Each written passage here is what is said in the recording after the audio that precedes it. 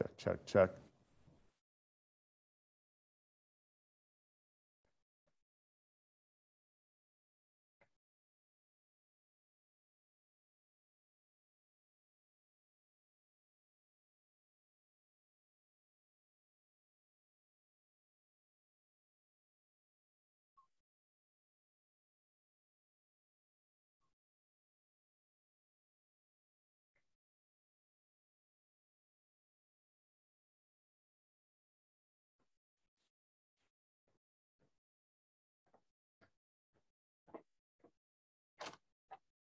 Sorry about that. I was on the phone. Y'all come on in.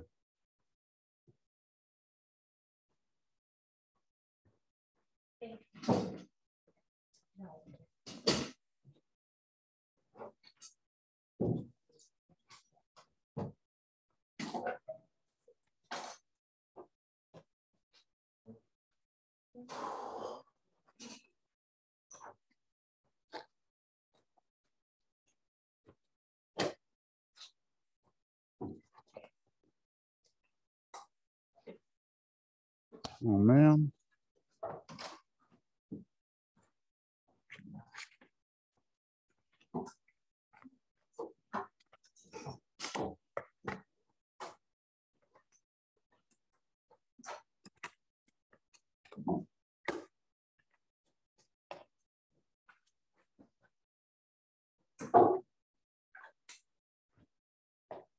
How are y'all doing? Ready? The last hurrah? Last class, yeah. No crying, please. No tears.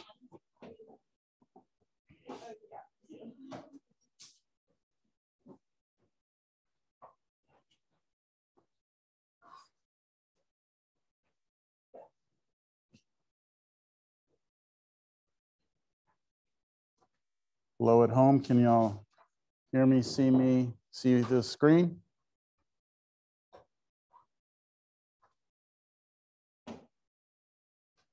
Yes, sir. Okay, thank you, Roman.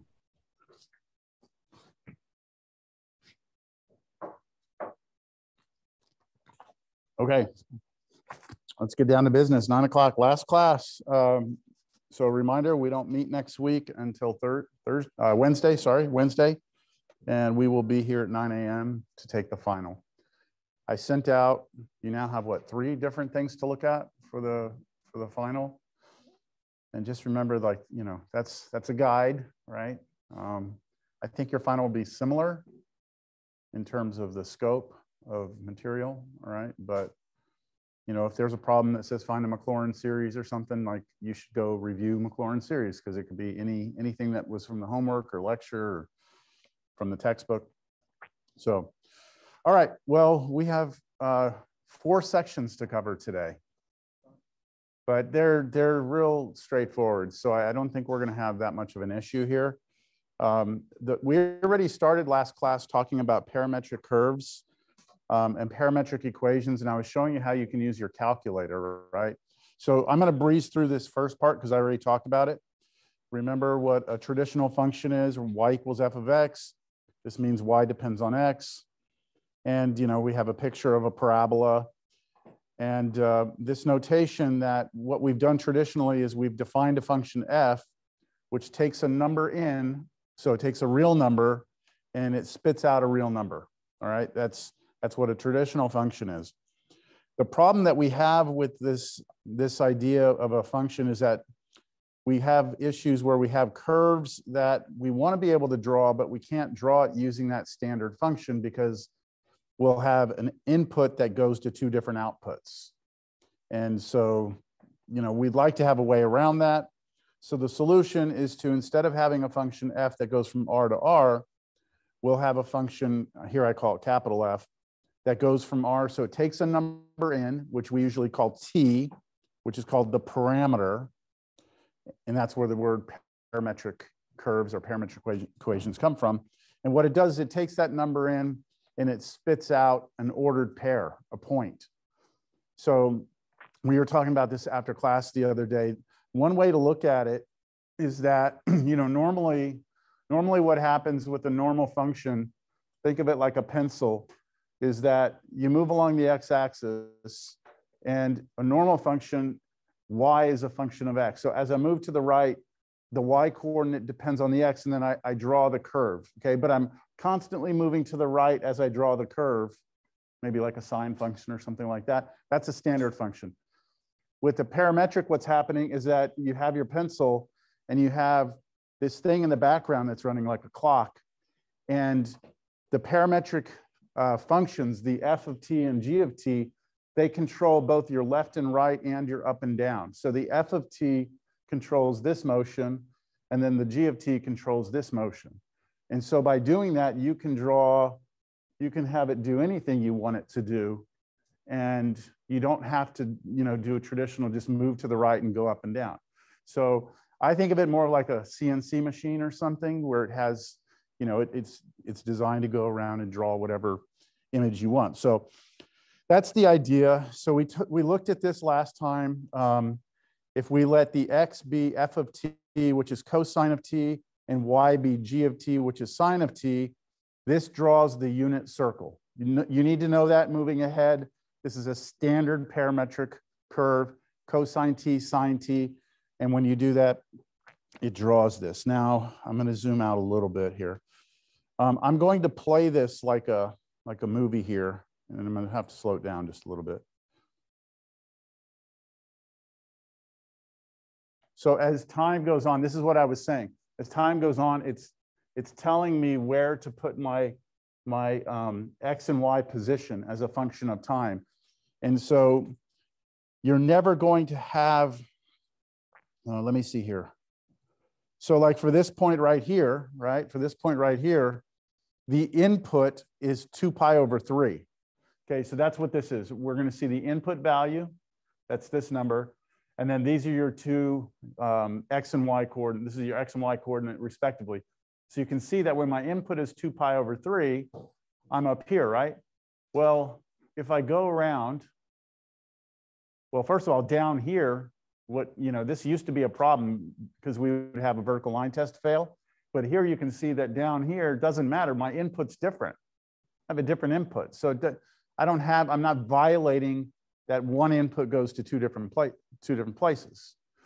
Also, if I continue around the circle and come back around and go back up to that point right there that I was at earlier, I still have not violated being a function because the input is now 8 pi over 3.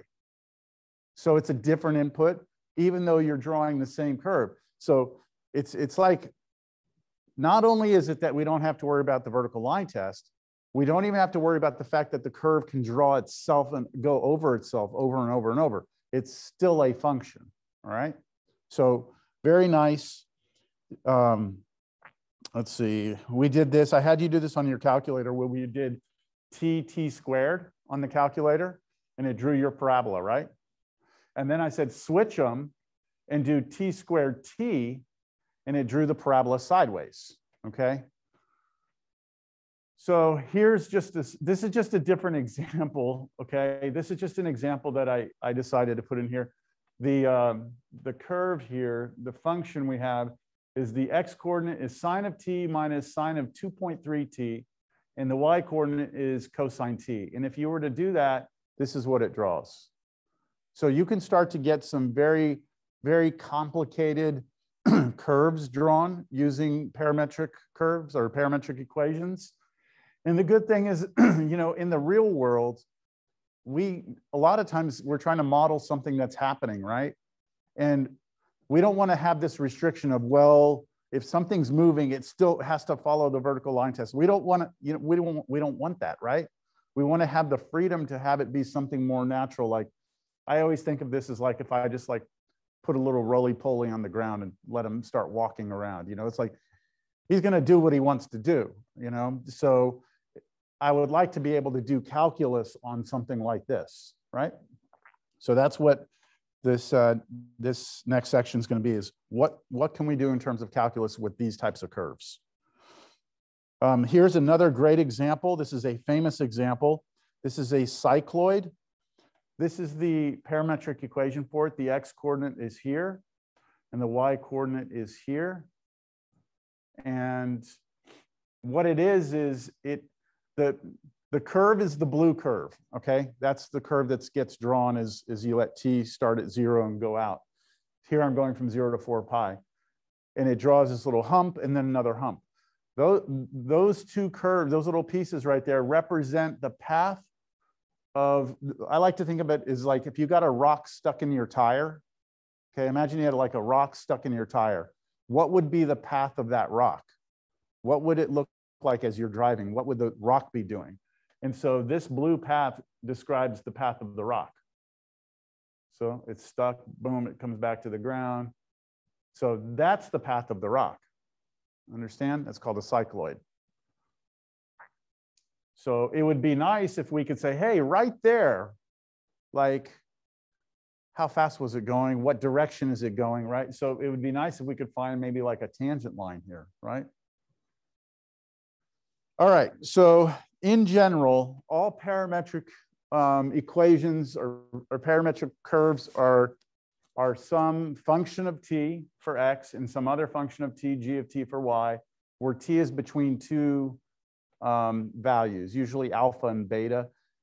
We use alpha and beta because most of the time, well, I'm not going to say it. A lot of parametric curves involve the trig functions. So alpha and beta seem kind of natural because we use those variables for angles.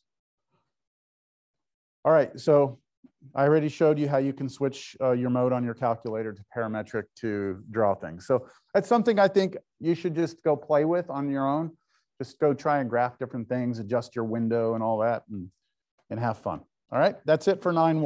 All right, parametric curves. Now 9.2 is the calculus of parametric curves.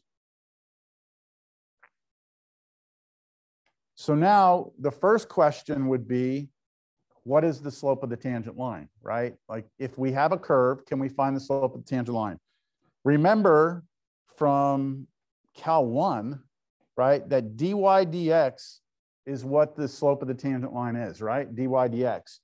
Now, if we take dy dx and we do something tricky but clever, we can rewrite well, hold on, let me back up. If we think about what dy dt is, all right, just algebraically, dy dt is the change in y with respect to t. We can always write dy dt as dy dx times dx dt, meaning that we're just being clever that these two could cancel and we get this is the same, right? Like dy dt is the same as dy dx times dx dt. It just is algebraically the same, right? Now, if we agree to that, then what we can do is we can solve for dy dx and by just dividing both sides by dx dt. So you get this formula right here. So if you want to know the change in y with respect to x, then all you need to know is the change in y with respect to t divided by the change in x with respect to t. Now, how is that going to work for us? Okay, how's that going to work for us? Let's do this one right here. So that's the formula for the slope of the tangent line. That's it right there. Let's go ahead and do it. Do this example. So it says slope of the tangent line to the unit circle. So let's say we have the unit circle here, right? We have to all agree that this is, f of t is cosine t, y of t is sine t, draws us the unit circle, and t is between 0 and 2 pi.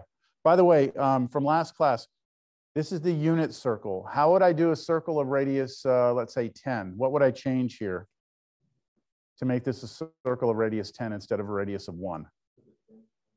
10 in front of both of them, right? You just slap a 10 right here, you slap a 10 right there. Now you'd have a circle of radius 10. So you have complete freedom to do that. I'm not going to, so.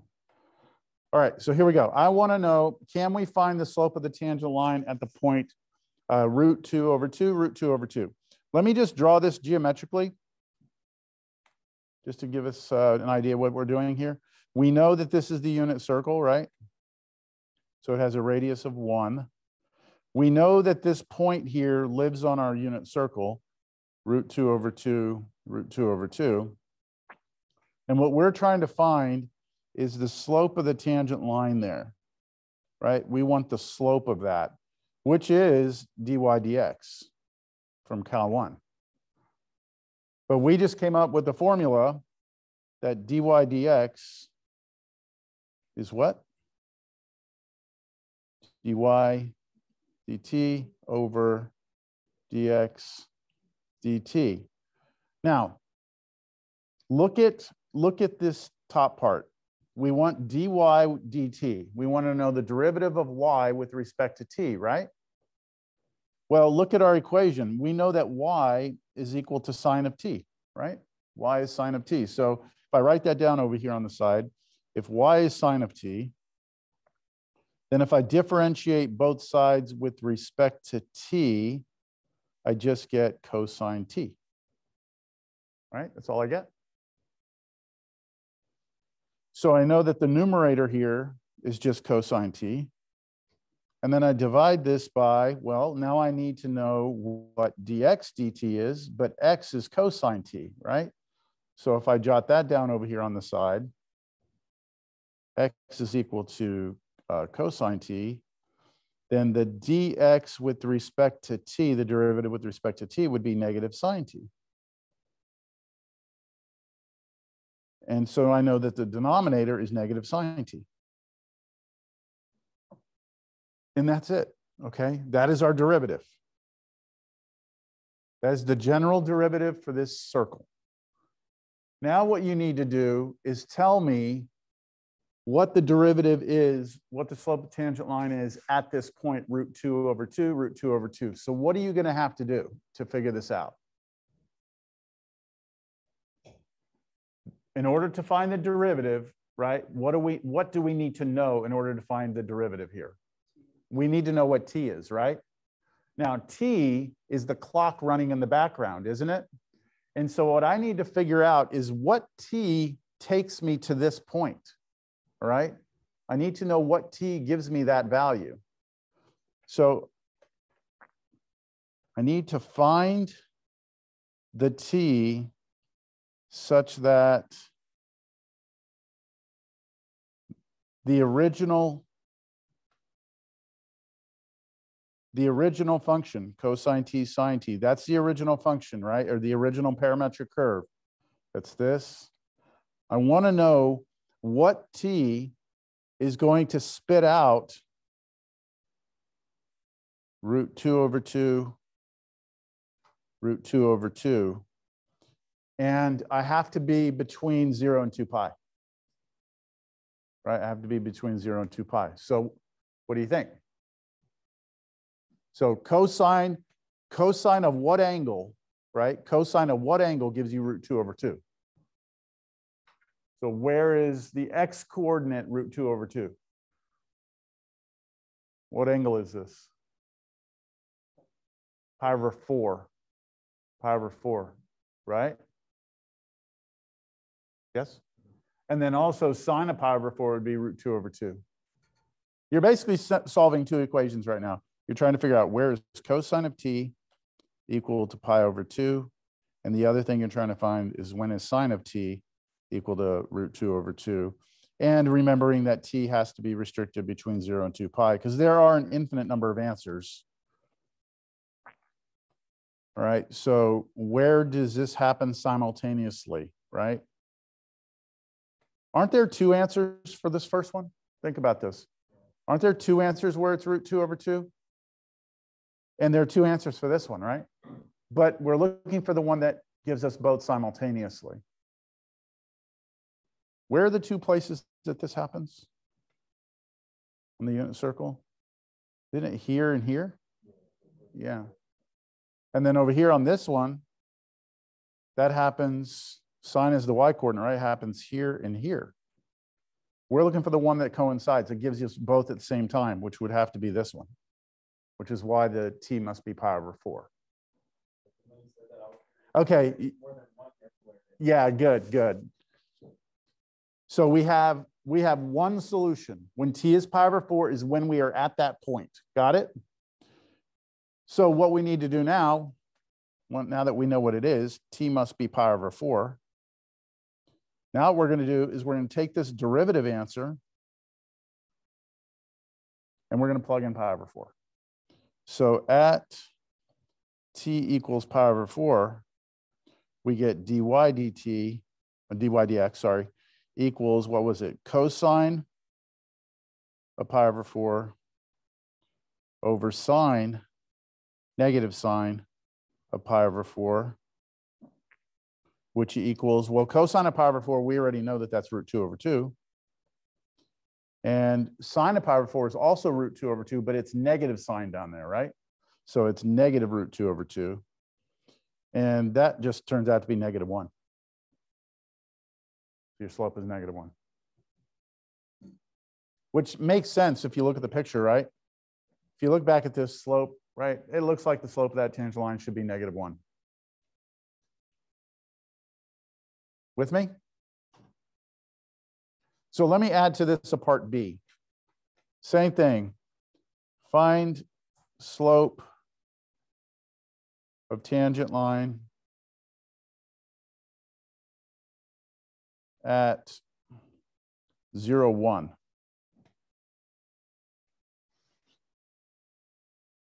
So let's see, where are we? We draw a little quick circle here. 0, 1 is up here. I want to know the slope of the tangent line. Now we know the answer, right? What's the answer going to be? 0, right? But let's show it. What t value gets you there? Pi over 2, right? So we should know from that that this is happening at pi over 2. So at t equals pi over 2, we get dy dx equals, I'm using the derivative formula again, which was cosine of pi over 2 over negative sine of pi over 2. And cosine of pi over 2 is 0 over sine of pi over 2 is 1, but there's a negative down there. So you get 0 over negative 1, which is 0. And that matches with what we thought we would get. Questions? Now, out of curiosity, what about here? What if I asked you to find it at this point, slope of tangent line here? Isn't that the point 1, 0? Right? Should be undefined. Let's see, does it work? What t value gives you this point? 0, or you could do 2 pi, all right? Either one, but let's go with 0, all right? So here t would be 0, and then the derivative with respect to x here would be cosine of 0 over negative sine of 0, and that gives you on top a 1, and on the bottom you get 0, and that's undefined, which matches with what's going on, okay? So this is the way it works for all parametric curves. If you want to find the slope of the tangent line, all you've got to do is crank out this quick formula, all right? Pretty good? And we could just keep doing examples now, but I mean, that's it. There's nothing else to it. That's the formula. Do y'all want to do another one? It's up to you.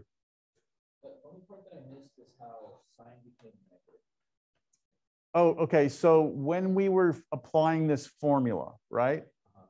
The derivative of y with respect to x, what we'll do is we'll take the derivative of y with respect to t first. So we took the derivative of this function right here with respect to t, which is cosine t. And then we divide by derivative of x with respect to t. Here's x, right? So derivative of that with respect to t is negative sine, because we're taking derivative of cosine. Let's just do another one. Let's just do another one. All right, let's say that we have the parametric curve that's given by x is equal to, let's go with t cubed. And let's say that y is equal to t squared plus 1, all right?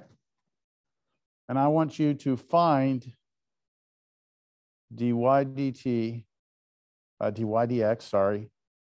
Now, let me just say it the other way. Find slope of tangent line at at the point 8,5. All right.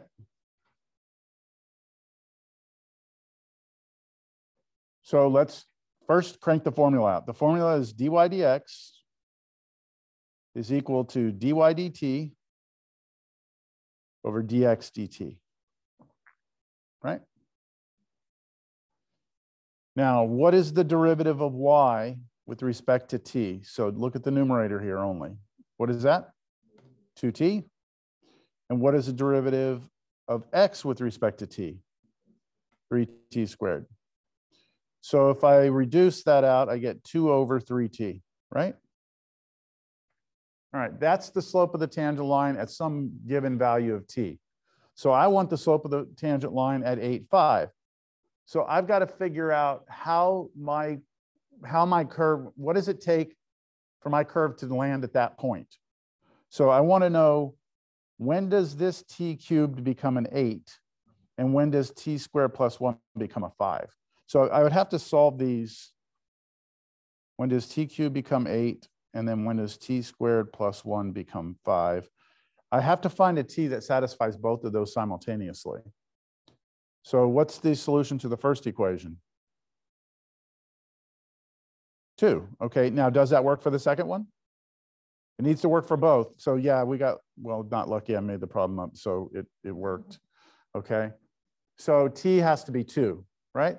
So all I do now is take this derivative and say at t equals 2, dy dx will be, let's see, 1/3.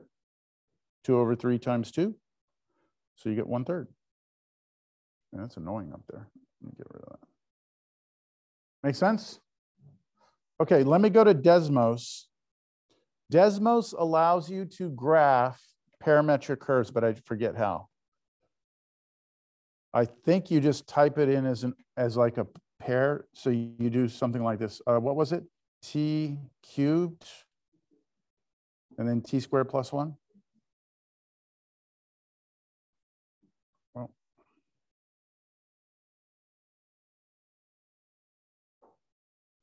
that's it. Now, I don't know why it automatically by default made t go between 0 and 1. I'm going to go -5 to 5. There's the graph, okay? And we went to the point, what, 2,8 or 8,5. So I plot that point, there it is. And we found the slope of a tangent line of 1/3, right? Could I ask you for the equation of the tangent line?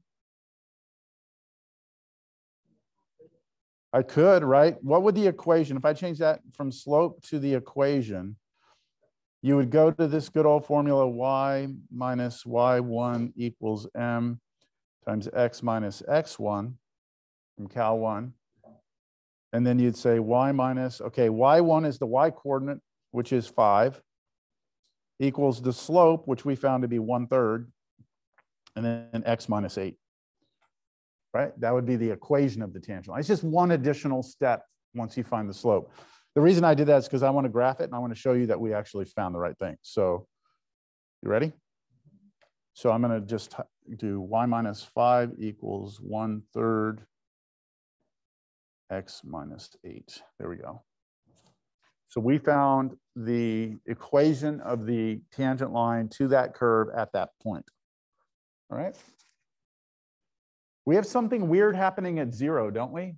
Look at, I'm sorry, not at 0, at this point 0, 1. Right? That's the point 0, 1. At the point 0, 1, what's t?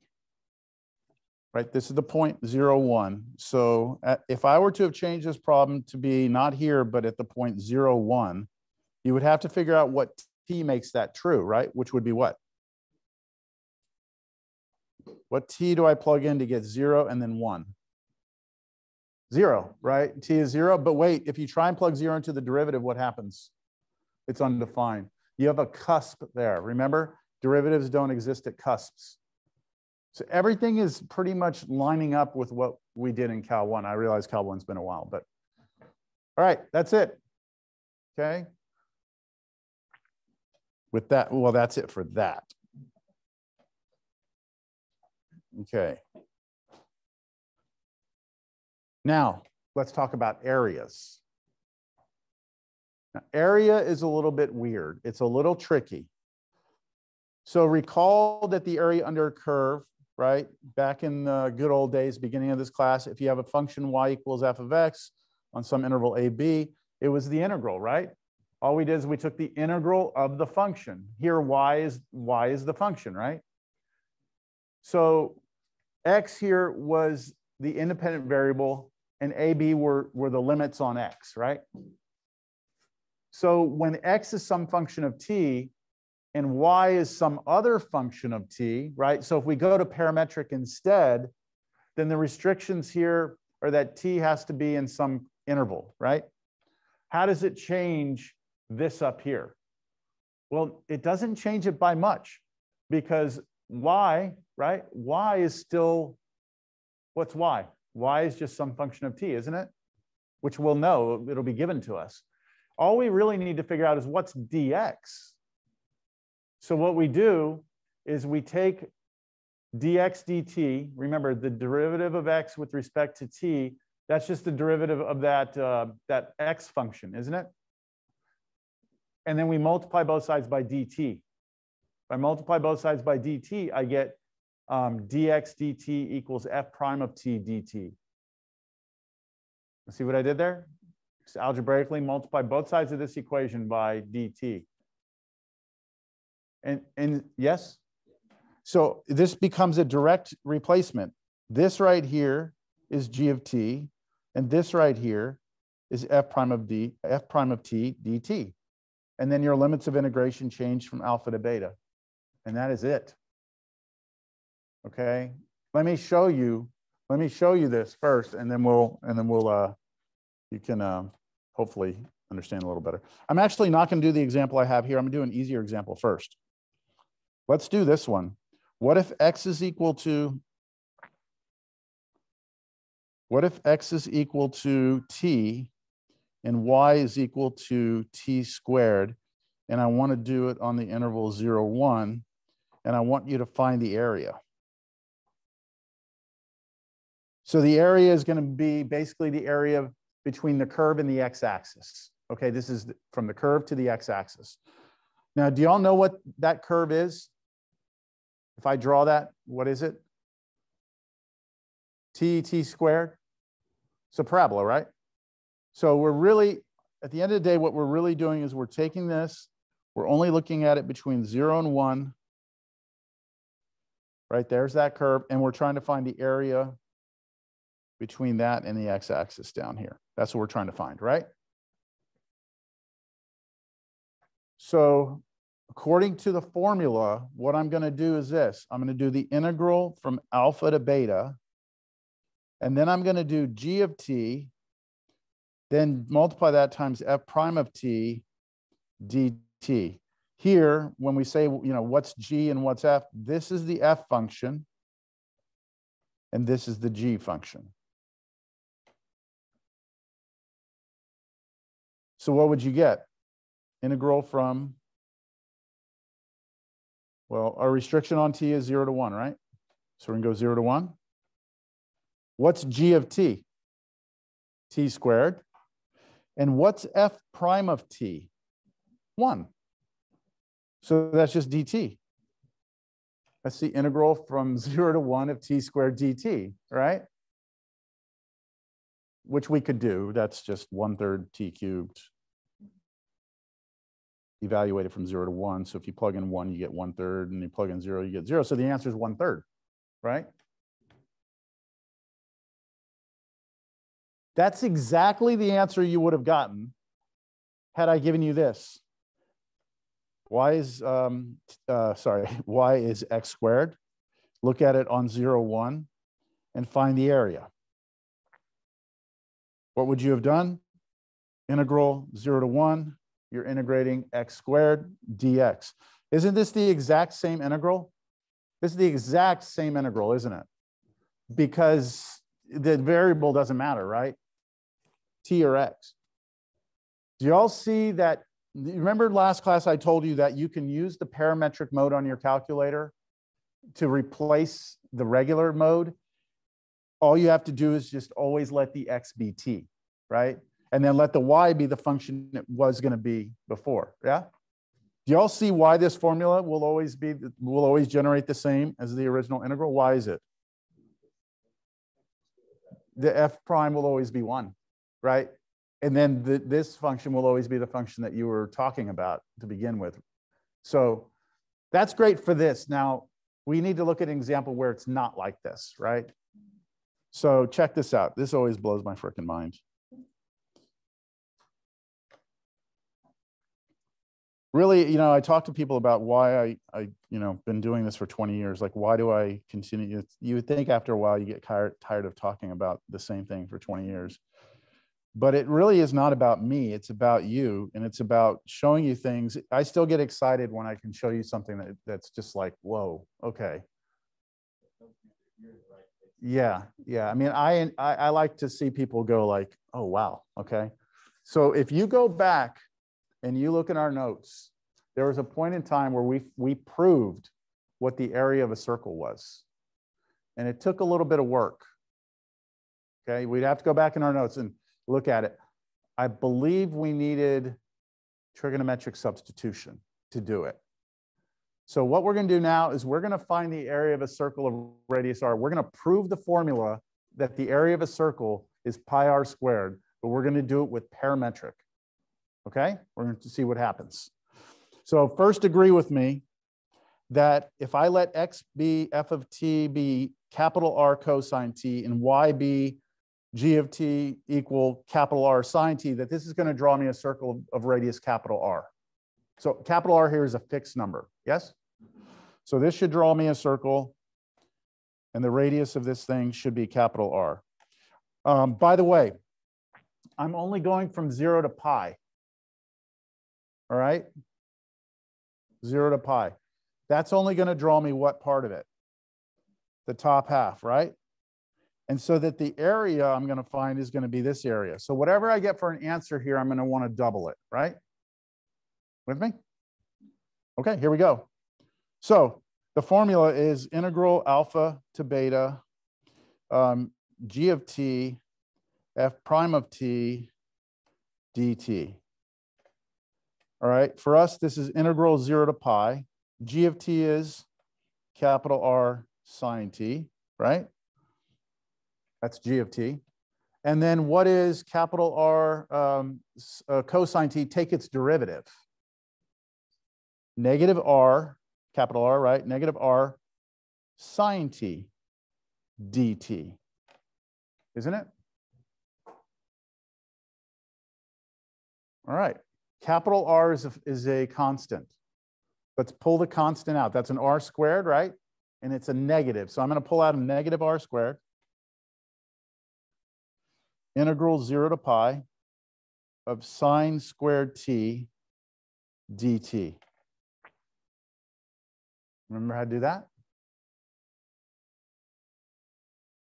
Sine squared. Yes, power reducing formula, exactly. So this will become negative capital R squared integral 0 to pi. Okay, so we're doing the power reducing formula. So you have a 1/2, and then you have 1 minus cosine of 2t dt. That's just the formula. That's the power reducing formula for sine squared. Sine squared t becomes 1/2 times 1 minus cosine 2t. Look familiar? Okay, I'm going to pull the 1/2 out, negative R squared over 2, integral 0 to pi. Let's see. I'm going to do the antiderivative of 1 minus cosine 2t dt, which is negative R squared over 2. Here comes the antiderivative. Antiderivative of 1. Yeah, t. So yeah, just the variable t. And then this one we have to scale, right? We're doing an antiderivative minus 1/2 sine 2t, right? 0 to pi. If you go back and look in your notes, when we did this earlier, we had to then use sine 2t. We had to do like a half angle identity because we had to do a reference triangle and all this shit. No more, we don't need it anymore. Okay, we're here with t, so we're happy. So let's plug in t for pi for t. Okay, so if I plug in pi, I get r squared over 2. And then I get, let's see, pi. Whoa, pi minus, what's sine of 2 pi? Because I'm plugging in pi right here. Sine of 2 pi, 0. That's all gone. Okay, got that? Now minus, now we plug in 0. And if we plug in 0, what do we get? 0 here. Sine of 0, 0. Yeah, 0. Okay. So what are we getting here? We're getting a negative. This is weird. Yes? Y'all with me on this? Okay, this is the answer. This is the answer for the area. Now, this was half, right? This was half of it, half the circle. So if this was half the circle, you double it. So if I take this and multiply it by 2, then I get the negative r squared pi, right? What was the, now, look, we'll talk about the negative in a second, but what's the formula for the area of a circle? Pi r squared. Okay, so we have the answer. It's just the weird thing is that it's negative, right? We never squared the negative came from, where the negative come from? Right here. The derivative of this, right, was where we got the negative from. And when we put these two together, we weren't doing a negative times a negative. So it stayed negative r squared.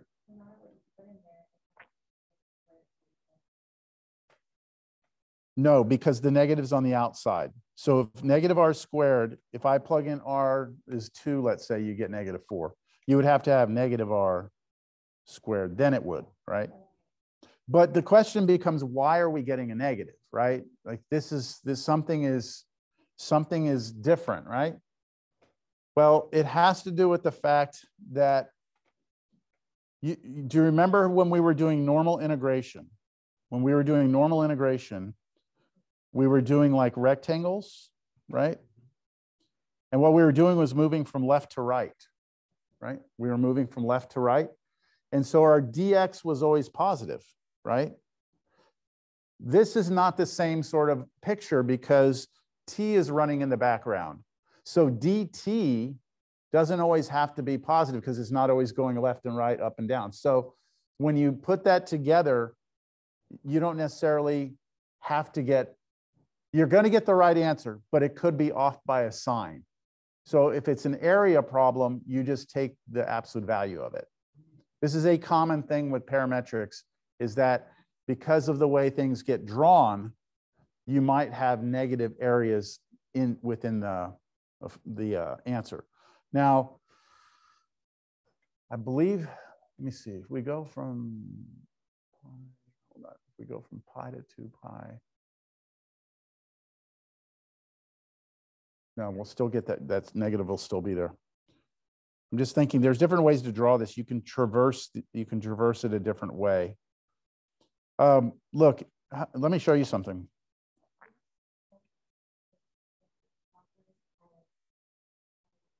You could have gone first quadrant and then go by 4. Yep.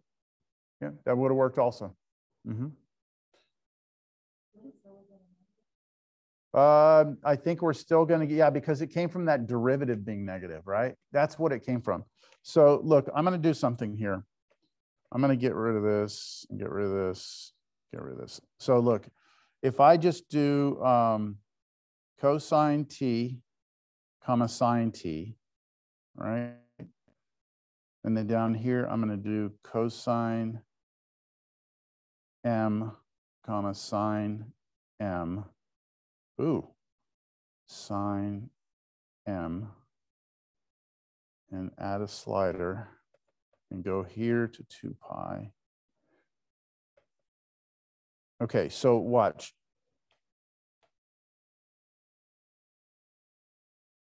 Zero to 2 pi. Okay, So here we've got the unit circle, right? The way that this gets drawn is as follows. It goes like this. As I draw it, look at it, right? Getting drawn. So think about what the rectangles would look like as you draw them. Think about what they'd look like. As you start to move, as you start to change T, you start drawing this, your rectangles are going to be starting to get drawn from this side, right? And start moving across. So what's your X changing? Your X is changing negative, isn't it?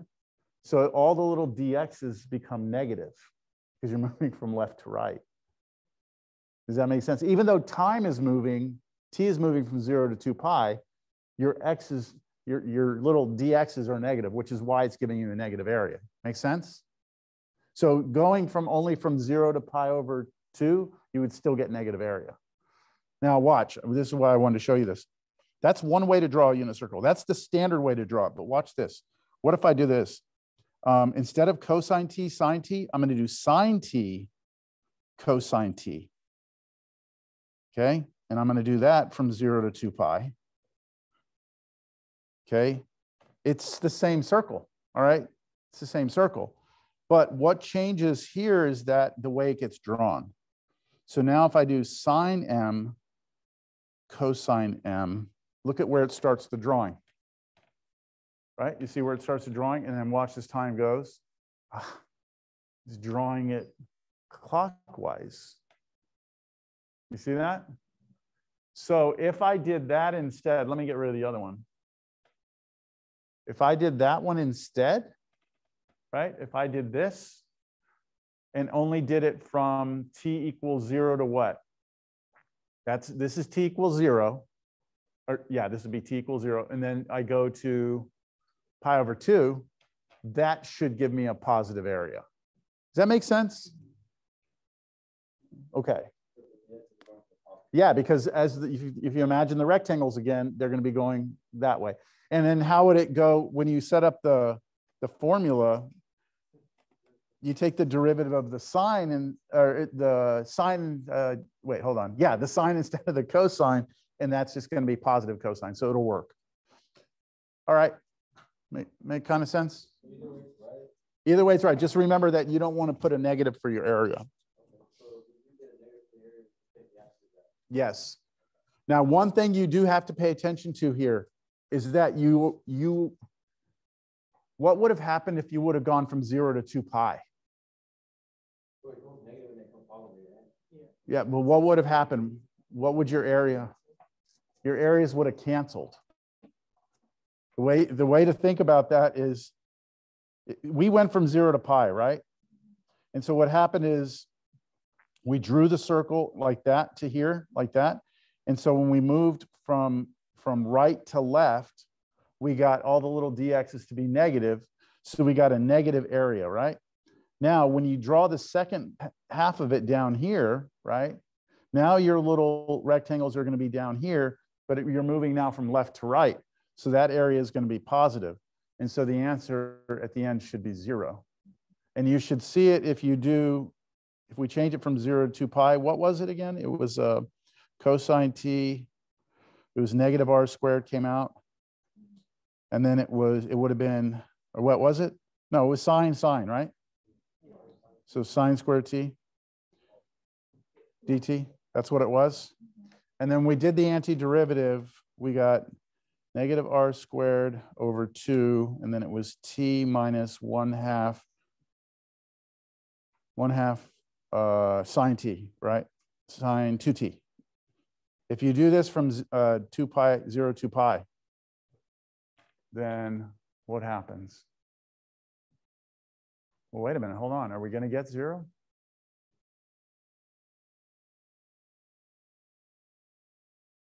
We're not getting 0. Oh, yeah. Okay, this is going to work. This is tricky. This is tricky. So, yeah, look what happens when we plug in 2 pi here, we get 2 pi, right? Plug in 2 pi here, we get 0. And then we plug in 0, we get 0 and 0. So we get the whole, we do get the right answer. We get pi r squared, but it's negative, right? Now, why is it? Kristen, I think, gets it. Yeah, so here, as if we, if we were trying to find the area of one of these, right? Just one of them. The width is negative, right? Because we're moving from right to left. But then the height is what? Positive. So your area there will be negative. Now, when we get to one of these, now we're moving left to right. The width is what? Positive, but the height, because you're below the x-axis, is negative. And so when you multiply those, you get negative area also. So when you put the two together, you'll get the whole area. It can be a little tricky. So it's important to know what the picture looks like. All right, that helps. All right, let's keep going. We did, however, prove that the area of a circle is pi r squared, which is nice. Again. All right, the next thing is we'd like to know the arc length. How long is a curve that's parametric, right?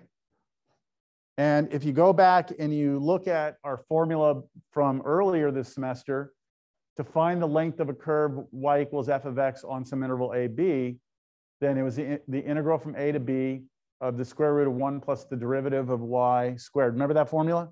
dx? Yeah? Okay, so here the derivative of y was dy dx. All right? Now there's some algebra we can do here. Didn't we have a formula earlier today, just a little while ago, for dy dx? It was dy dt over dx dt. If I plug that in there and start getting common denominators and square stuff, believe me, trust me, you get this formula, okay? I'm not going to work through it.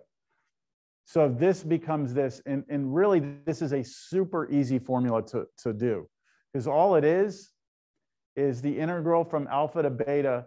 It's the derivative of the x function squared plus derivative of the y function squared, square root, and then that's it. If you can integrate that, you're in business. So look at this. Find the circumference of a circle. We did this in class earlier this semester. All right. So I'm gonna copy all of this. All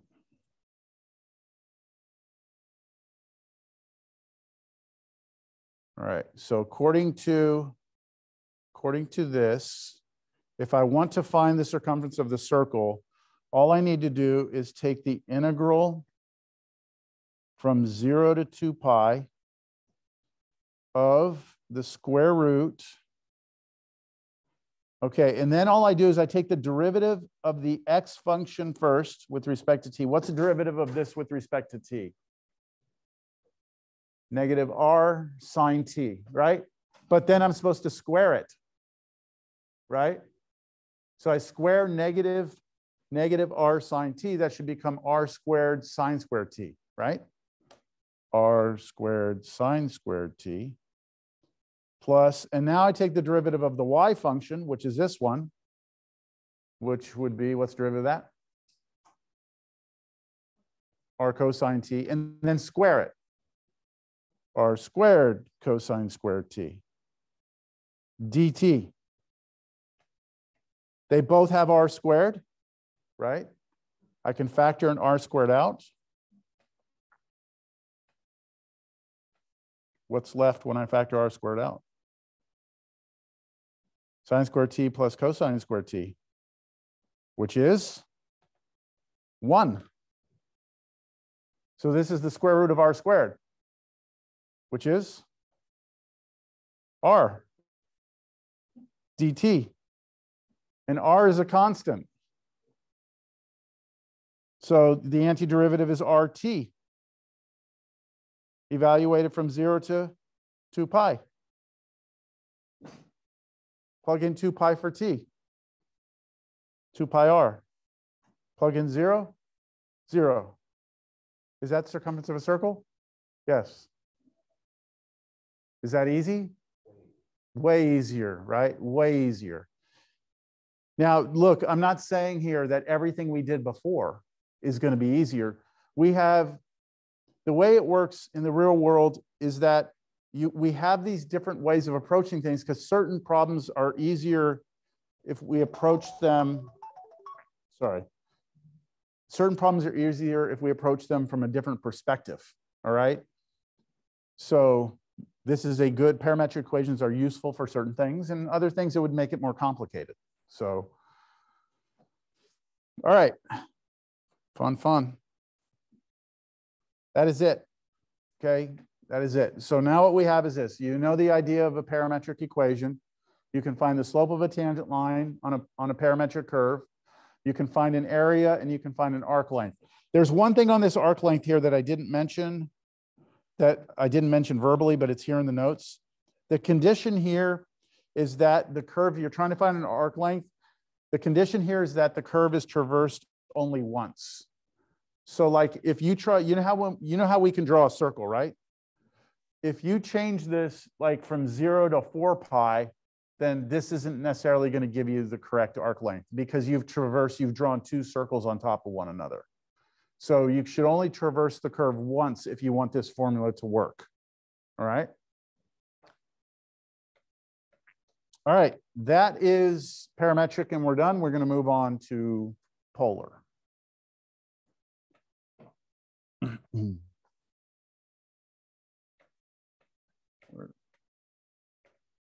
Would you all agree that this is easier than the stuff we've done? Yeah, I wish it was like this all semester. Okay, so here's the idea. This is just another way to visualize points in a plane.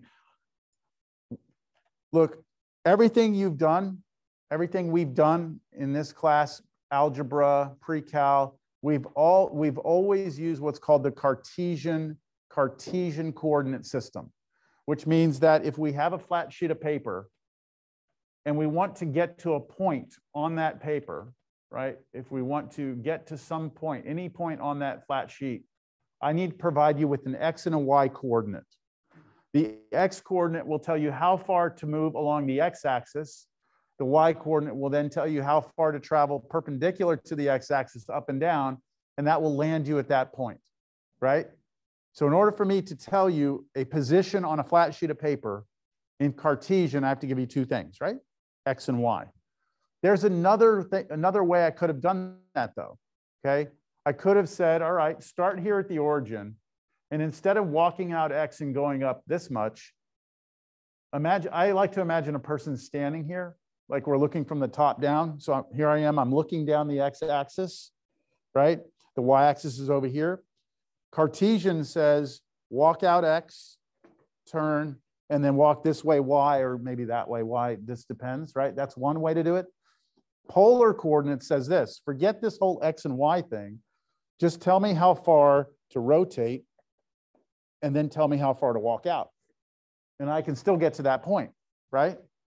You still have to give me two things though. You have to tell me how much to rotate by, and you have to tell me how far to walk out. Those two quantities are theta, which would give you the rotation, and then r, which is basically the radius, right? But there's a relationship between all of this. It's a right triangle, right? So we have this relationship that the x will always be r cosine theta, and the y will always be r sine theta. Where do those come from, those relationships? Pythagorean, you can actually get this from just trig function stuff. Just right now, if I were to ask you, everyone right now, just look at that right triangle. What's cosine of theta? Think of SOHCAHTOA. Think of opposite over, that's adjacent over opposite. So cosine is adjacent over opposite. So it would be what over what? In terms of this picture, it'd be x over hypotenuse. You said adjacent. It's all right. R, right? What's sine of theta?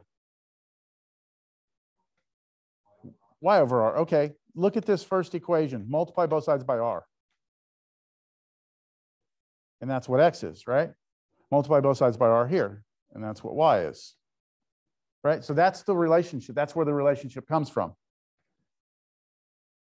Okay? So polar is just a different way of navigating a flat sheet of paper. It still requires two things, but it's the directions on how to use them are different.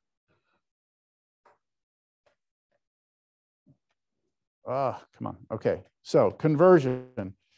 Given a point in Cartesian, right? So if someone gives you a Cartesian point, we can always convert it to its polar coordinates.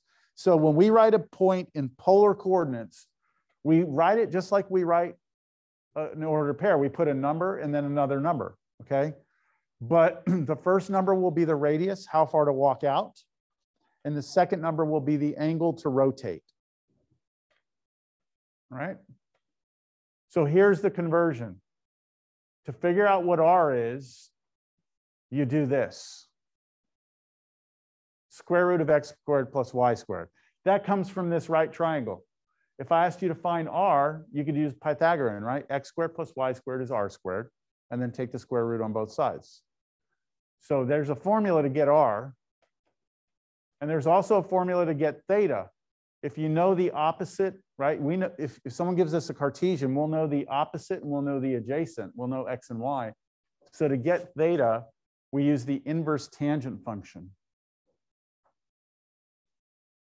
Does that make sense to you all? That if you're given x and y, we should be able to get r and theta from x and y.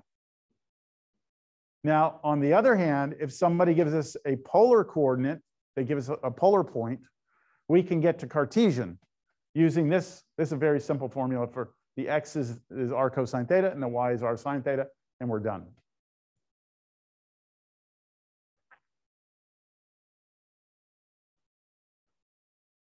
Okay. What the heck is that? All right, so let's do an example here.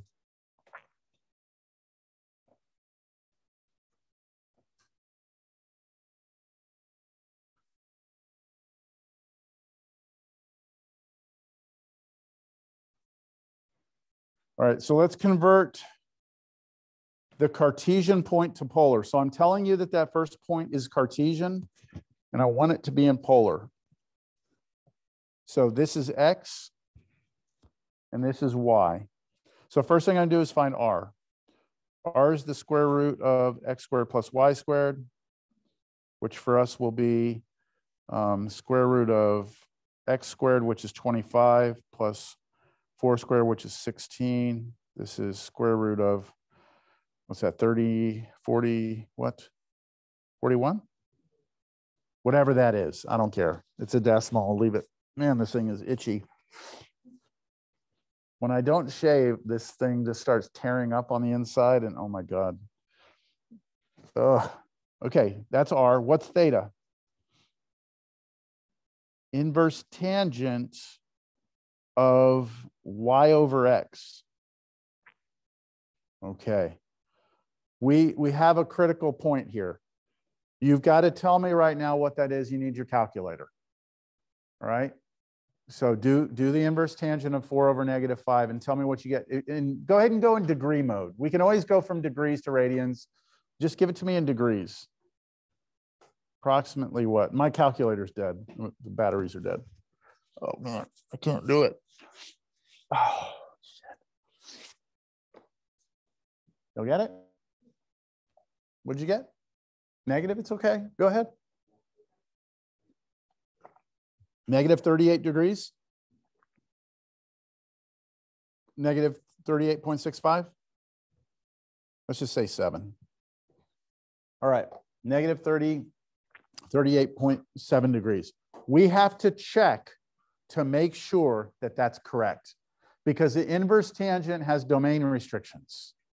So let's just think about where this point is real quick. If we were to draw it, I'm going to draw it down here. Where would that point be? That's Cartesian, right? So I go to the left, 1, 2, 3, 4, 5, right? And I go up 4. Here's where I am, right? I'm right here. That's not negative 38 degrees. So my calculator thinks, here's what the calculator thinks. This is the point, negative 5, 4. Where does my calculator think I am? The opposite of that. It thinks I'm down here. It thinks I'm at 5, negative 4. Because see, the calculator has no way of knowing whether or not the negative was on top or bottom. So it's always going to give you an answer. And remember, the arctangent function, the inverse tangent, is restricted. Yeah, exactly. It's restricted between negative pi over 2 and pi over 2. So it's never going to give you an answer over there. So that means we need to translate this. Yeah, use the reference angle. We're saying that this is negative 38.7 degrees. So that angle right there, like if you look at this angle from like here, like as an absolute value, that's like 38.7 degrees. That's this angle on this side. So if this is like 38.7, then we need this angle from here to here, which would be, you have to subtract that from 180, don't you? So do 180 minus 38.7, and what do you get? 141.3 degrees. So that is the correct answer. Do you see how you have to be careful with this? This happens in physics too when you do vectors. You always got to be paying attention to which way you're pointed because the inverse tangent is restrictive, very restrictive. So if you wanted to get to that point, negative 5, 4, what it's telling you, you know, if you're looking down the x-axis, y-axis, instead of going like back 5 and over 4, it's telling you to rotate by 138 degrees and then walk out how far? Rotate by 138, or what, sorry, rotate by 141.3 degrees and walk out how far? Square root of 41. And you'll land exactly at negative 5, 4. So the polar point is the point root 41 and then 141.3 degrees. That is the answer. You can write it in degrees or you can convert it to radians. But if you write it in degrees, you need the degree symbol. If you don't have the degree symbol, it's understood that it's radians. Now, for converting from polar to Cartesian is much easier because you don't have any inverse functions. Here's r, here's theta. It's simple business now. X is equal to r, what is x? R cosine theta, right? R cosine theta. And so that's going to be 3 cosine of 7 pi over 6. And that'll be x. And then the y coordinate will be r, which is 3, and then sine of 7 pi over 6. And you can use your calculator, but if you know the trig stuff here, 7 pi over 6 is right here. And sine is the y coordinate. I mean, cosine is the x coordinate, sine is the y coordinate. So this should be 3 times negative root 3 over 2. And then this one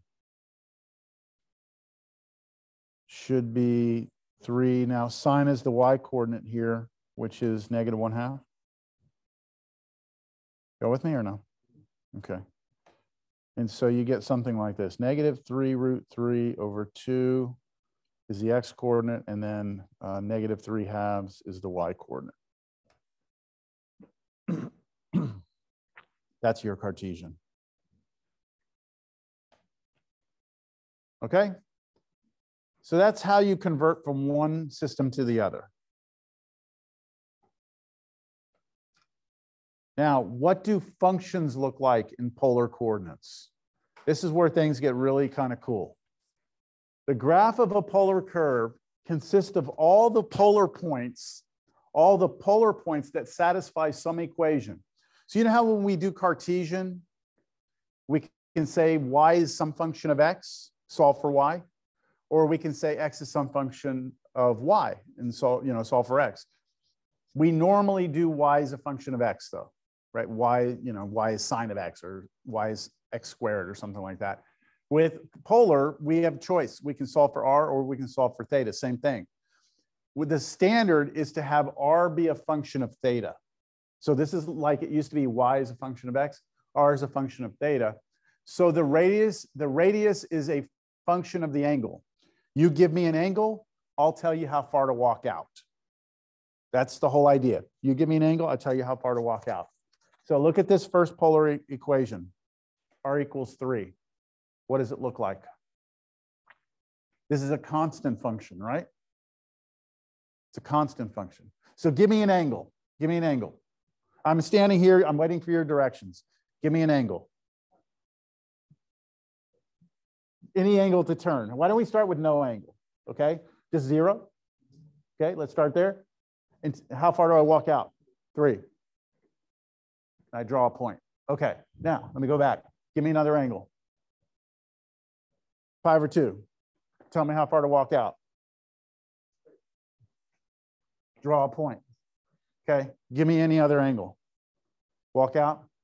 So what am I going to draw? Circle, radius 3. That is the equation of a circle of radius 3 in polar coordinates. That is like a simple ass equation, isn't it? You're in polar coordinates though. Think about what it takes to draw an what is the formula to draw a circle in Cartesian of a radius 3? It would be this, wouldn't it? It would be x squared plus y squared equals 9. That is the equation that is required to draw a circle of radius 3 in Cartesian coordinates. This is the equation of a circle of radius 3 in polar coordinates. So simple, right? Does it make sense? Okay, let's look at another one. So there it is. I didn't want to give it away. I don't know why it's drawn that many times. Okay, what about this one? So that previous example, R was a constant, right? Think of it this way. In Cartesian, when Y is a constant, what do we draw? In Cartesian, when Y is a constant, what do we draw? If Y was 3, what would we draw? Horizontal line. What if X was 3? We draw a vertical line, right? In polar, when R is 3, we draw a circle. What if the theta is a constant? What am I going to draw? A line. Now, what I'm going to do is it's telling me to turn, right, to theta of pi over 4. And then it's saying, do anything you want. Is radius in here? Right? So I can let the radius be whatever. So I can walk out however far I want and start dropping points. I just have to stay at this angle the whole time. Okay? And I can also go backwards. So when I draw this, I get y equals x, which is basically the identity function, right? It's just another way to move around. It's got its advantages. It's got its disadvantages. But okay, with me, kind of? Those are the two constants. Let's look at something more interesting. R is 2 cosine theta. R is 2 cosine theta. Now you've actually got a function. You ready? I'm going to try and draw this. All right. What I recommend is this. Let's try this with like a good old-fashioned t-table. Let's plug in theta and let's see what r's we get. And let's start with the most simple theta. Let's go with 0. So here I am. I'm aiming at 0 down the x-axis. And I want you to give me, when I plug 0, so I'm aiming this way at 0 is theta. How far out do I walk? So 2 cosine of 0, right? Cosine of 0 is what? 1. So I walk out 2. So I'm going to walk out 2, 1, 2, drop a dot right there. Okay, so I'm going to go to the right 2, 1, 2, drop a dot. What's the next common angle? I mean, we could do pi over 6. We could do pi over 4. How much do you want to do? You want to do pi over 4? Let's see if pi over 4 is enough. Okay, so now that means I'm going to rotate by how much? Pi over 4, right? Which is 45 degrees. So I'm going to go 45 degrees, and now I'm going to plug that in. 2 cosine of pi over 4. What's cosine of pi over 4? Root 2 over 2. So this is 2 over root 2. So that should just be root 2. What is root 2 on your calculator? This is root 2. I know what it is, but it's 1.414. Okay, I'm just going to put 1.41. So what I'm supposed to do is rotate by 45 degrees and walk out not quite 2, right? 1.4. So imagine, I'm going to draw this as an imaginary line. I'm rotating by pi over 4. So I'm aiming in that direction, and I'm walking out 1.4. I would say 1.4 is about this far, right? Maybe about like from here to here is about 1.4, but I need to walk out this way that much. So I'm going to have a dot, I don't know, somewhere around here. You understand? So I don't know, I'm going to have a dot somewhere around here. Okay? Keep going. Let's do another one. Let's rotate by pi over 2. Okay, so what's r here? It's equal to 2 cosine of pi over 2. What's cosine of pi over 2? 0. So this is 0, right? So that means I want to rotate by pi over 2 and don't go anywhere. Drop a dot right where you are. So I rotate by pi over 2, which means I'm pointed straight up and I'm not walking out at all. So I'm dropping a dot right at the origin. Okay? Let's keep going. Let's rotate 3 pi over 4. 3 pi over 4 would aim me this way, right? So r will be equal to 2 times cosine of 3 pi over 4. What's cosine of 3 pi over 4? Negative root 2 over 2. And now the 2's cancel and you get negative 1.414. Wait a minute, hold on a second. Yeah, I'm supposed to rotate pi over 4, pi over 2, 3 pi over 4. So I'm facing this way and I need to walk backwards. I need to walk backwards 1.4. So instead of walking out, I'm going to start taking a step back, which is going to take me in. So I'm aiming out. I'm aiming out this direction, right? That's where my face is pointed out that way, but I need to walk backwards. So I'm going to wind up dropping a point right there. Okay. And now let's just go one more. Let's rotate again. When we get to pi, which is a half rotation, I'm pointed out to the left, right? And when I plug that in, I get 2 cosine of pi. What's cosine of pi? Negative 1. So 2 times negative 1, negative 2. So I'm pointed out to the left, right, pi, and I need to walk backwards too. So where am I going to be? Back where I started, right? Okay, we need more detail. This is not enough to see what this picture is. And we're already back to where we started. Y'all understand that? You have a question? Why is it like on the upside of the y-axis? Why is it on the upside of the x-axis? So we pointed, so our angle is pi, right? So I'm rotating here by pi. So that means if I'm standing here, what I'm doing is I'm saying face that way, right? And then what is the radius? When we plug pi in here, what are we supposed to do? Negative 2. So I'm facing this way, but I got to go back 2. Okay, so that lands me back here. So instead of being facing that way and going out 2, I went backwards 2. Make sense? Okay, so to help you see this, I'm going to go to the computer. And hold on. I believe for polar in Desmos, you just have to type r equals and then whatever the function is. So let's do r equals 3 and see what happens. Yeah, okay. So Desmos is smart enough to know you're talking about a polar function. There's r is 3, drew the circle. So now I'm going to change it to 2. You ready to see this? This is going to be cool. 2, was it cosine t or cosine theta? I think it uses t. No. Uh-oh. You have to type theta in. Just type theta? Yeah. There we go.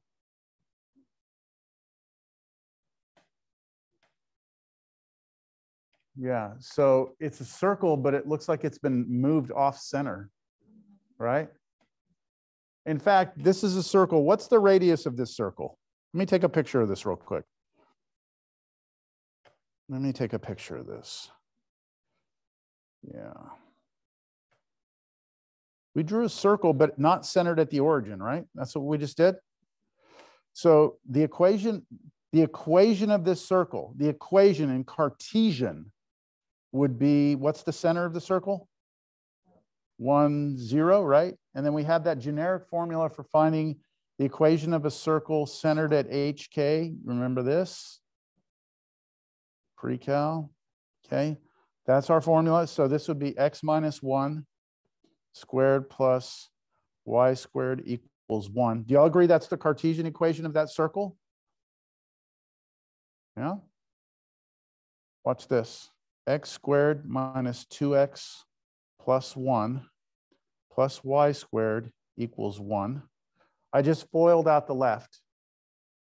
Do y'all see that the 1's cancel? And you're left with x squared minus 2x plus y squared equals 0, right? Now, I'm going to convert this to polar now. Remember the polar conversions. Remember this formula? R is equal to the square root of x squared plus y squared. And do you remember the formula also that x is equal to r cosine theta? Those are two of the polar equations, right? The conversions. So if r is equal to this, then if I square both sides, what would I get? R squared is x squared plus y squared, right? So what can I replace x squared plus y squared with? R squared, right?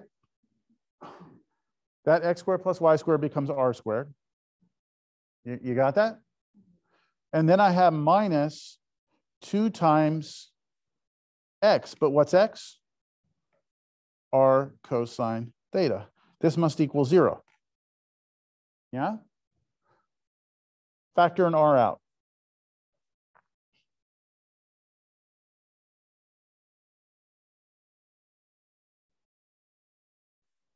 Yes?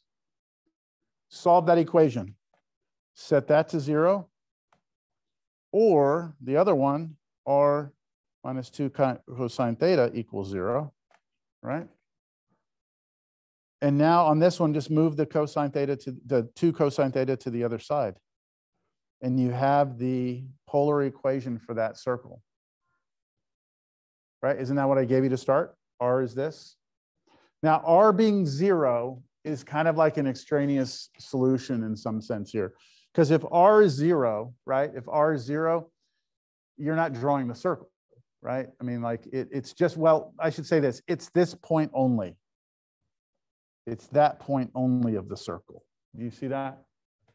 This equation gives you just that point. This equation gives you the whole, all the rest of it. Make sense? So there is a way to get from Cartesian to polar, right? There's a way to get there. That's all. I'm just showing you that's how we can get to it. All right. Where are we? I feel time's running out here. Let me see how much more I can do of this wrong one. Oh, wait, polar. God, dang it, man. There's so much cool stuff I want to do still. Polar. So let me see here. Some other ones. So this was 2 cosine theta. 1 plus sine theta. This is a different one. This is called a cardioid. I'm not going to go into it, but it's got a pretty cool little picture. R equals cosine of k theta. This is a cool one. I can adjust what k is. So right now, if this was just, right now it's r cosine of just 1 theta. That's what we're looking at right there. That's 1 theta. Now I'm going to start adjusting. If I put 2 theta in here, watch what happens.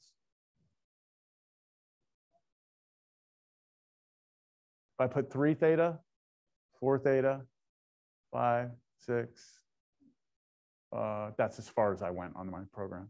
Pretty cool, huh? What would it be nice to be able to do to this? Maybe find the areas of these petals, right? Maybe find the arc length of this, right? Right? Yeah, I mean, there's different things we'd like to be able to do, right? Maybe. So how do you find the slope of the tangent line? Here's a formula. It's pretty messy looking, but here's the formula. I have 22 minutes. Let's see. Yeah, so I don't think I want to work through this because I want to show you the next section. I just want to talk you through it. So if you're given r as a function of theta, and you want to find the slope of the tangent line, then you're going to take the derivative of r with respect to theta, multiply it times sine theta, then add to it the r function. Let me just set this one up. I'll just set this one up right here. I just really want to talk about the next thing. Okay, so for this particular problem, find the slope of tangent line. Here's our equation, our polar equation. I'm going to use this formula here. Okay, so here it comes. I need to know dr d theta. What is the derivative of r with respect to theta? So what's the derivative of this with respect to theta? Cosine theta. Okay, so I put cosine theta. Now I'm going to multiply that times what? Sine theta. Every single time you will multiply that times sine theta. Then plus, and now I put r. What's r? Well, r is this, right? 1 plus sine theta times cosine theta. All of this over, I know it looks terrible, all of this over dr d theta, which we already found, right? That's just cosine theta. This time times cosine theta, and then minus the r, 1 plus sine theta, and this time times sine theta. And that is the derivative. It's ugly, but now if you know theta, you can figure something out, right? So if I wanted to find the slope of the tangent line when theta is pi over 3, I just plug pi over 3 into all of these and I get an answer, right? If I wanted to find where the tangent line is horizontal, what would I need to do? Set the top to 0. You don't need to worry about the bottom being 0 because a fraction can only be 0 if the top is. So to find part B, you just set the top equal to 0, and that's a trig equation you'd have to solve. And then to find where the tangent line is vertical means it's undefined, which means you want to set the bottom of this equal to 0. Do you think you could mess with that? You understand the idea? Plug pi over 3 into this, you get an answer. Set the numerator to 0, set the denominator to 0. I'll let you mess with that. All right, that's it for this section. I do want to talk about 9.4.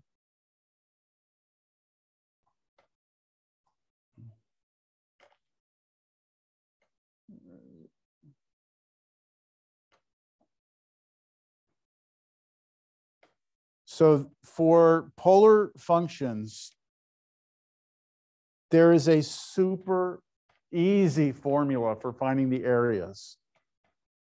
So if you have r is some function of theta, then the area swept out by the function is the integral from a to b of 1/2 r squared d theta. I'm not going through where this comes from, okay? The idea here is this. If you start sweeping out, now the red dot is going to draw the function. So we have a polar function. We start drawing something, okay? As we draw it, we're picking up area. Understand? Yes?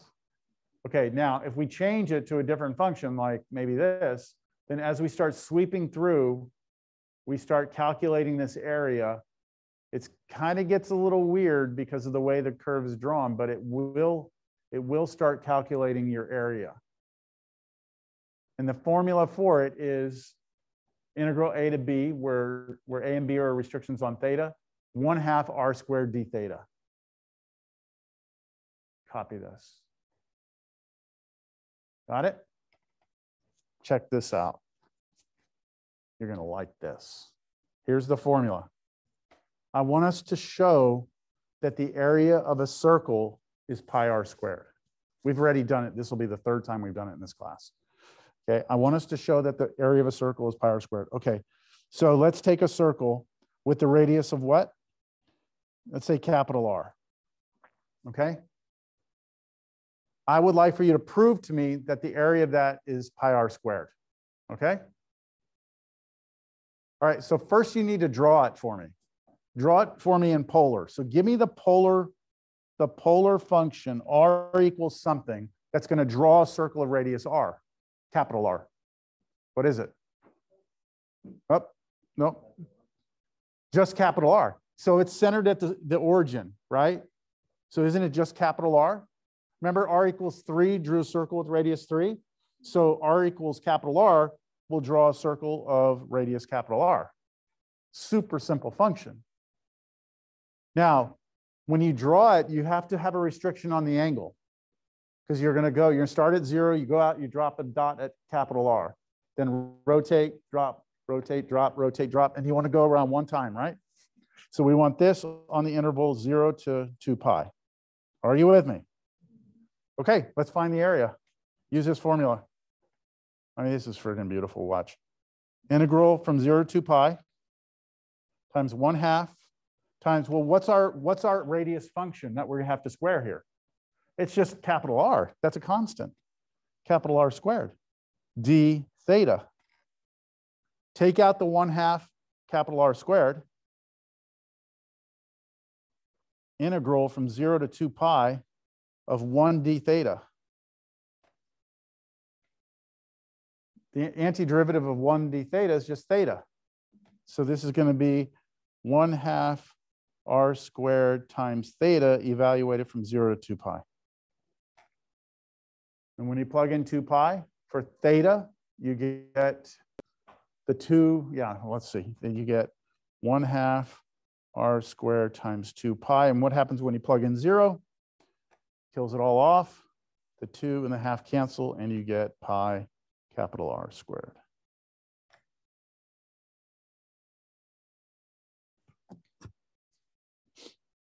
Polar is awesome. If you ever take Cal 3, we use polar.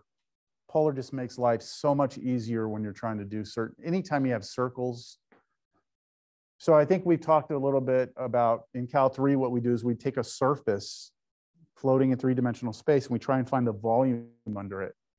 So I know that seems like, okay, that seems like a interesting problem, but here's a problem that you can do that would be very hard without polar. Take a ball, okay? Imagine you have a solid ball, okay? And imagine the x-axis. Let me see, maybe I can bring up the picture of it real quick. I have a much better animation of this, hold on. God, I need more time. I always need more time. We've done good though. We got through chapter 8. So, I mean, that's already, it's already a win. Where are we? See if I can find it quickly.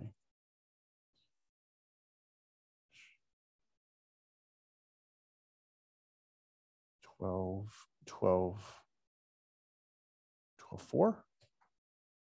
Trying to remember the chapter here. Double 12.3. Double integrals in polar coordinates.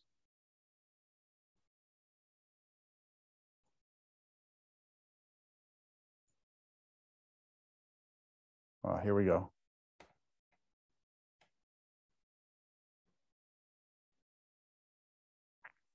The idea here is that we want to take a solid ball and we want to drill out something from it, right? But not right through the center. I don't want to go through the center of the ball. That'd be too easy. I'd like to know the volume of this ball. Okay? So to do it, what we do is we have to imagine what this looks like from the top on the ground. This right here is that little polar region we just did, 2 cosine theta. It's that offset circle. And once we get it to polar, everything just becomes so much easier. In fact, this is the actual integral. It's a double integral, but it's a doable integral. So anyways, I'm just trying to show you that it does come up a lot and it's very helpful later on. So does the math get a little bit more simple? There's nothing new in Cal 3 in terms of like, you've got differentiation and integration. Those are the basic, like the standard things for calculus. What you do in Cal 3 is you extend it out to higher dimensional space. And because of that, you also have to start talking about vectors. And so you wind up starting to talk about a lot of things in vectors, which means that your calculus needs to change to vectors also. So sometimes it's called like vector calculus too, towards the end. That's where you get these ideas of like flux and things like that. Okay, that's it. Let me see what else I had here. We have to wrap it up. There's the formula for the area. There's a couple examples here that I'm not going to work through. Let's just say this. For a polar on the final, anything in terms of polar will be bonus extra credit, okay? Let's say that the 9.1 and 9.2, that's the parametric. I think that would be fair game for the final, all right? Because I did cover that in somewhat thorough, not really thorough, but I at least did some examples. Yeah. All right, we have 7 minutes. We don't have a lot of time to talk about the final. Are there any questions? I do want to show you something before we leave, but are there any questions? I take it y'all are going to look at those reviews and see how they go. Yeah. Okay, just over the, next week, my office hours will be spotty because I'll be giving finals at times I'm normally in my office hours. So if you need to get in touch with me to ask me any questions, feel free to, but make sure you've like thought it out and tried, and then reach out to me and text me, okay? Email probably won't be as quick. I have a cool question, Professor. Yes. So we're going in class Wednesday at 9? Wednesday at 9. Yeah, let me double check that.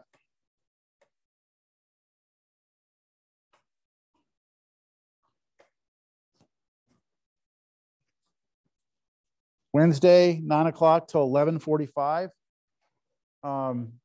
When you come, let's do this. You are going to be allowed on this test to have your formula sheets. There's a ton of them, right? That you could have printed out on Canvas. Yes. And let's do this. I'll let you have one reference sheet. Okay. So that means you create your own sheet with front and back of a standard sheet of paper. Don't come in with like a 48-inch sheet of paper. Okay, just a standard 8.5 by 11 sheet of paper, front and back. You can type it up, you can handwrite it. The thing about it is you can have things like reminders on how to do things, steps and procedures. You can't just work out problems and put those on there, all right? But you can have anything that you think would help you, all right? And also make sure you bring your notes, bring your like homework problems, anything that you think could help you on the test. Do you remember what I did on one of the tests in here, right? Like the first 10 minutes, I let y'all look at some. I'm not telling you I will, but I don't want you to be the one person or one of the two people that didn't bring anything. Have your stuff with you in case I do open it up for a little while for you to kind of like take a look. All right. All right. I think we're good then. I'm still want to show you something now. You can start packing up. I figured I'd end the class with something that blows your mind.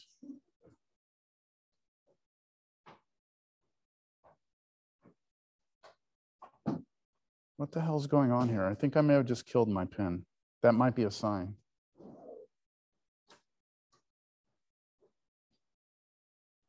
I seriously think I may have killed it.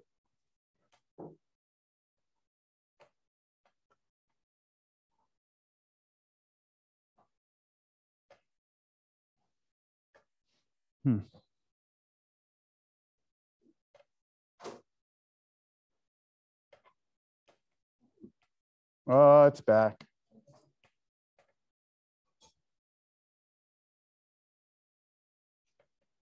Maybe.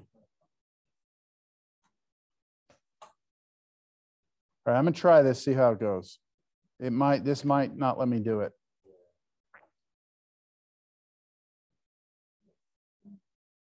That's weird. It's like anytime I get close to this, it's drawing. It's not waiting for me to touch.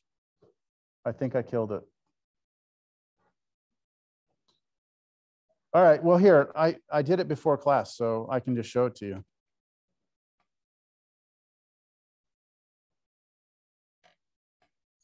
I don't know how this is gonna work. Oh, you know what? me see something. I have another stylus here. Let me see if this stylus works.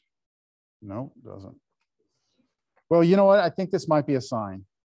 Because now I can't, it's not waiting for me to touch. It's just drawing. Because as soon as I bring it close to the screen, it just starts drawing. That sucks. Yeah, okay, that's going to be it. I was going to show you that there's a way to prove that 1 minus 1 plus 1 minus 1 plus 1 minus 1 plus 1 minus 1 plus 1 forever is 1/2. And there's another way to prove that 1 plus 2 plus 3 plus 4 plus 5 plus 6 forever is negative 1/12. Yeah, it's weird stuff. And it's not actually technically, it's weird. It's not correct. But the higher up in math you go, it then becomes correct. It's really weird. It's really, really weird. So I can't show it to you. It's usually something I like to show just to kind of pique your curiosity. Just look it up on the web. 1 plus, 1 minus 1 plus 1 minus 1 plus 1. Look it up. You'll find some stuff on it. I got to figure out what I'm going to do. All right. Thank you all. Have a good luck studying for all your finals, and I will see you next week. Okay. Shit. I don't know what I'm going to do here. I don't have a replacement for this. You replace the tip on that one? There is a tip, but I think I did something internal because I dropped it and it doesn't even have a charger. So I don't know what the hell I'm going to do. How many questions do you think I'm not sure how many questions it's going to be. I need to make it. So I would just look at what I've given you. I think all of those are like similar in length. I think you'll be here the whole time. Yeah.